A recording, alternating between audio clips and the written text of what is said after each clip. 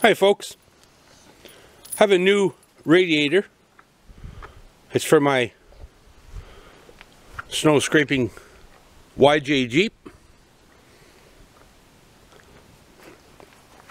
But what I wanted to say is, if anybody wants their radiator to last a long time, or a lot longer than normal, don't use tap water with your mixture with the antifreeze. Use the distilled water.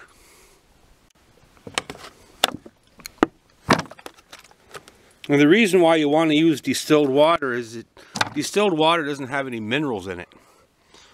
Them minerals from tap water, they're not really good for radiators.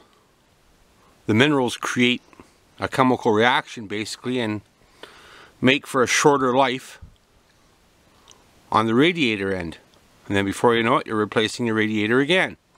So if you want to prevent that, get yourself some good antifreeze and distilled water and make your mixture, and then use that as the coolant.